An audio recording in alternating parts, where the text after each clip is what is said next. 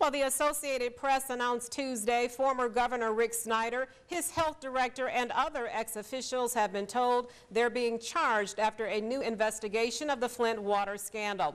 The scandal devastated the Flint community with lead-contaminated water, resulting in a deadly outbreak of Legionnaire's disease that started in 2014. The AP was unable to confirm the nature of the charges against Snyder, former health director Rick Lyon, and others.